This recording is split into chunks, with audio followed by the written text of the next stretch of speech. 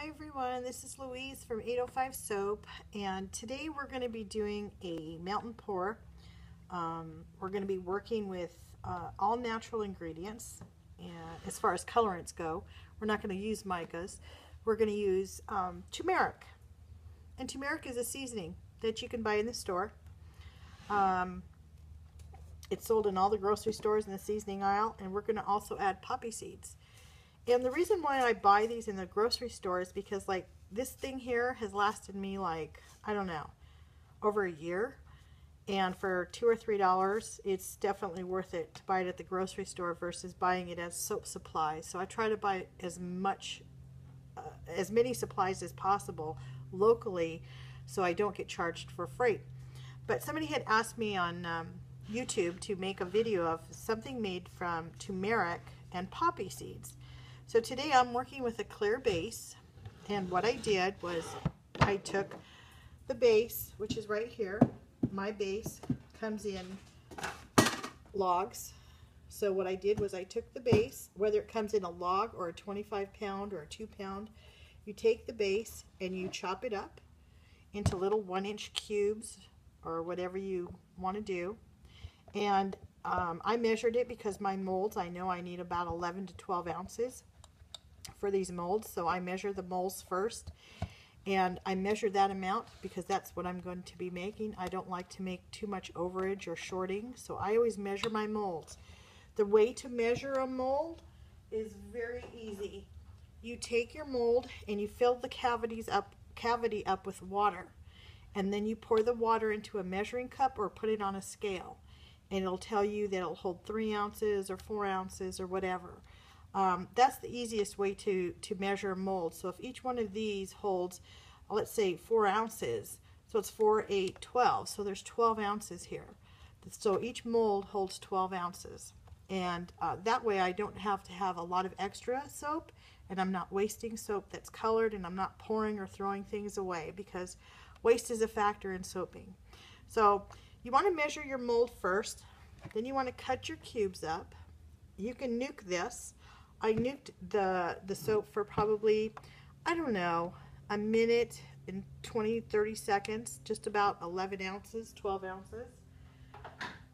And then we're going to be adding turmeric. Now turmeric is a powder, and I'm going to be real honest with you. I'm going to measure it out on a popsicle stick. This is very, very concentrated. And believe it or not, this is all I'm going to be using. Okay, do you see that? I mean, this is probably even a little bit too much, to be honest with you, but I'm going to use it. It can be an irritant to some people, so you want to be careful because it is a seasoning. So, you know, just be careful with things like cinnamon and paprika and things like that. It could irritate your skin if you use too much. And you know, people can be allergic. It's not ingested; it's laying on the skin. So just be careful when you start using it. And then I bought these little cheap plastic containers. I use them all in my yellows and everything. So we're just going to spray the alcohol in there.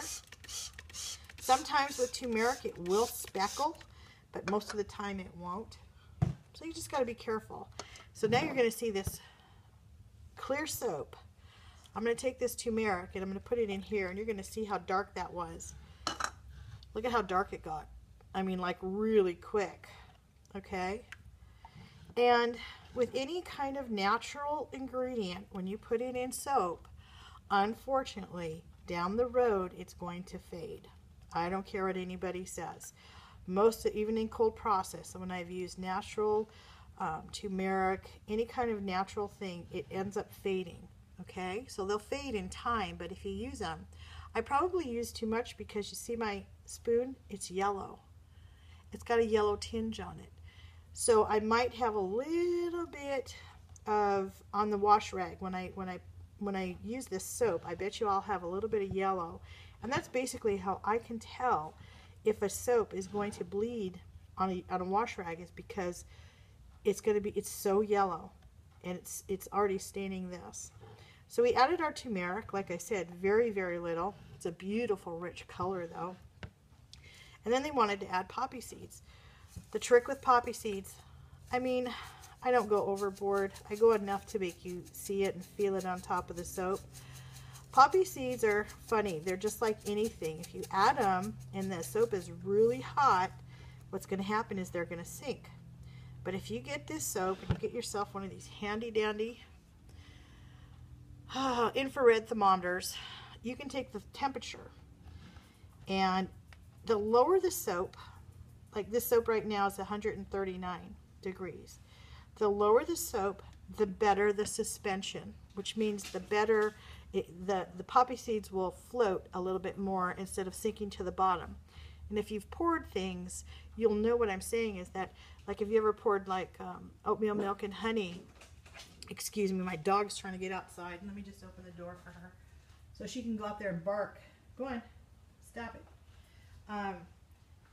So if you've ever used anything like oatmeal milk and honey and the oatmeal sinks, it's because it was too hot, okay? But if you wait and cool it down and you see the suspension, what I do is I leave it inside, and I'll make sure that if it's really sinking, that I know it's too hot. Don't pour it, because all of the poppy seeds will lay on the top.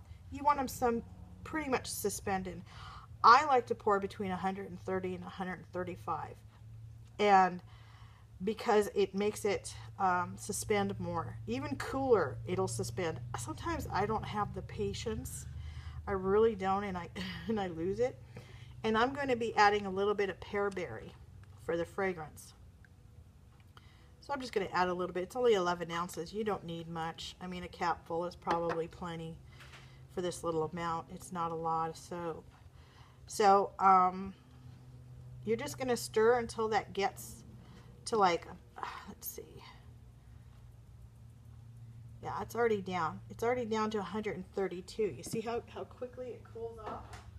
So what I'm going to do is I'm going to get a mold, the mold that I showed you, and we're going to mold this. So this is made with poppy seeds and turmeric with clear base, and this comes out beautifully yellow when you use a white base.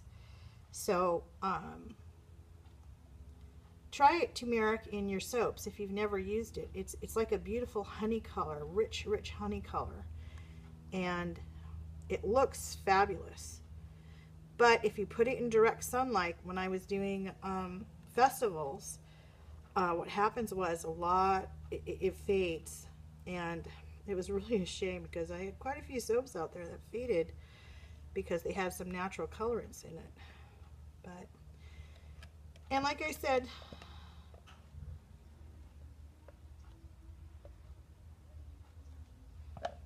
and then you take it and you spritz it with alcohol. Of course, my alcohol is huge, but I soap a lot, so that's why it's so big. But anyways, this is your turmeric soap, and by the magic of what I did is I made some yesterday, and here they are. Can you see them? They've got the poppy seeds in them. They really turned out cute. They're really pretty. And some of them is suspended. They're not all on the top. They're suspended inside, which is nice because as you use the bar, you'll have the little exfoliation of the seeds in there. So this is what it looks like. And they smell wonderful. Pearberry is a nice fragrance. I don't know if anybody's used it or not, but yeah, it looks kind of like the Neutrogena bar. You know, a little bit darker, but it looks like the Neutrogena bar that they used to sell. So this is a way to make melt and pour with turmeric and poppy seeds. And I just thought I'd share that you can use natural ingredients and ingredients from the store. You don't always have to buy from a supplier. You know, paying shipping and things. Look in your local supermarket for poppy seeds and look for some turmeric. This turmeric will probably outlive me. There's so much in here that, I mean, be very careful when you use this. It's very powerful, it's very colorful, it's very strong. Less is better with turmeric, but it makes a lovely bar of soap, and who wouldn't want that as a gift? I mean, it's just beautiful. So anyways, this is how I do it. I hope I help some people out there, and I hope everybody's doing well. and I'll talk to you later. Bye.